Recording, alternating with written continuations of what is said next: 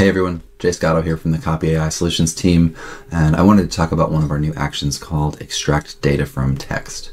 So what I'm going to do here is I have a workflow started, no actions, but I'm going to click the add button here down below the input section, and I'm going to add this extract data from text. What we're going to do is we're going to take in a meeting transcript that I've synthetically generated, and we're going to use that to extract some data points from the meeting.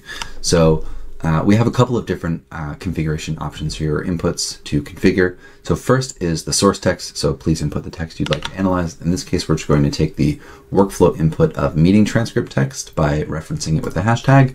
And then next thing we're going to do is we're going to add some items that we'd like to extract from it. So I'm going to click add fields and let's extract 3 things. I can certainly extract more, but for this use case, I only need 3. So I can just say date, and I'll just say, or I'll call it the date of the meeting, and then the date the meeting took place. So what I'm doing here is I'm naming the thing that I want to extract. I'm then describing that same thing that I would like to extract so the AI can interpret, how do I recognize this thing in order to extract it, or whatever data point I need extracted, and we're combining this all together in one actions output. So we can say the date of the meeting, and we'll say attendees, or a list of attendees. So list of people who attended the meeting. And from there, I would like to extract the topic. So meeting, or I can just describe it as the topic or subject of the meeting. And we're going to save that.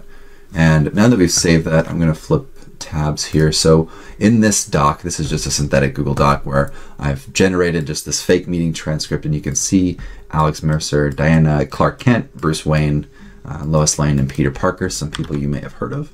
I'm going to copy this and put this into our workflow, and we're going to run a quick test. So I'll run that test, and in testing this, what you'll now see is we have a couple of different things. What the output format is located down here, and it's in the JSON format, or JSON object notation. So I'll show you in just a second how we can actually operationalize this and use it downstream, but we have a key value pair, or the name of what we want in yellow, what we wanted extracted, and then the actual thing, the value of what we wanted extracted, in green. And we'll get to how we're using that in a second, but just to check this over, it looks like we got everything right. So all of the data points that we needed, we now have. So we've got the date of the meeting, which is August 15th. We've got all of the attendees, so all 6. And so 1, 2, 3, 4, 5, 6. Alex, Diana, Clark, Bruce, Lois, Peter. Perfect. We've got all of them. And then, so we've got every attendee, and now we've got the topic. So the topic, quarterly strategy review, and future initiatives. And so in this case, that is listed at the top here. So inside of the data, we've now found a way to extract multiple meeting points without having to use a particular prompt to extract from that. We just give the name of the data point, or data points, and the description of each of those data points, and also the source text that we want to extract it from. So let's talk about how to use this a little bit more in practice. To start, I've got this workflow here to research a public company that takes in a ticker symbol and a company name, and it uses that to search the latest 10K SEC filings, analyzes it for growth challenges, extracts some data from the 10K, and then basically taking in that source text of the SEC filings, or the 10K document itself, we want to extract a couple of things. So employee count, revenue, a list of subsidiaries, and then directors and executives. So a full list of directors and executives. We want to understand their corporate governance.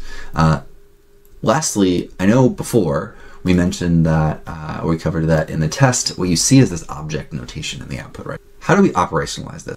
So we have this JavaScript object notation output here where you have the name and the value in sort of a key value pair combination. And let's talk about how to operationalize this a little more in your workflows. So coming back to this, we have this format output action, which essentially spits out exactly what you put into it.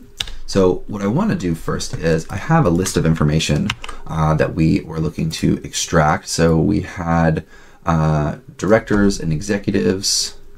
All right, actually, let's see. So we had employee growth, and And I can say that I can reference this again with a hashtag. So you'll see here now that we have a list of data. So we have extract from data from the 10K, which is the entire actions output, which would just be the object. But we can also reference the data point directly and only the value of that data point by using a hashtag as well. So you see this little arrow.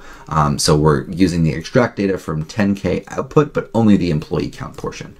And so we're going to put that there. The next thing is subsidiary information.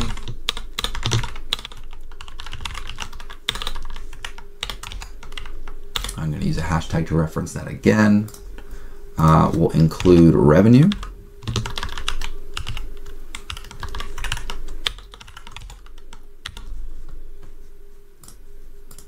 And we're also going to include directors and execs. Perfect. So now we've got all of these things referenced with a hashtag. I'm going to click save, and we're going to run through a quick test. So I'll use CRM and the company name of Salesforce, which is CRM is Salesforce stock ticker. So now we will run this workflow and we will see how it does.